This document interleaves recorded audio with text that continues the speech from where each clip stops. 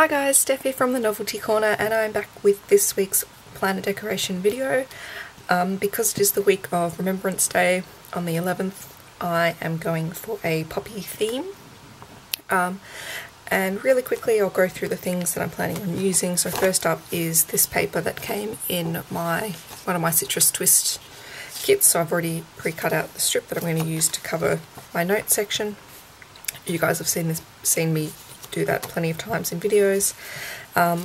I also created my own little poppy watercolour embellishments just on some cardstock. So I'm actually going to use my own embellishments this week.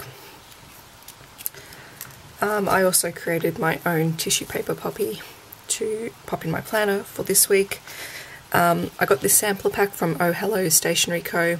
and it has some little poppy stickers, so I might try and use those up.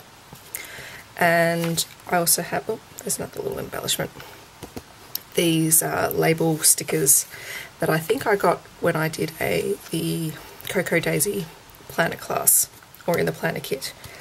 I'm also planning on using the Remember sticker from this not Studio Calico, this is Citrus Twist stamp set. I have a whole stack of washi going for a green, red and black theme, and these two are, I don't know if that's going to focus, there we go, have poppies on them, so I thought they'd be good to use. And oh no, there was one more stamp set that I was thinking of using, but I think I've put it away. So if you can hear that noise, that's me going through my stamps to find the ones that I put away.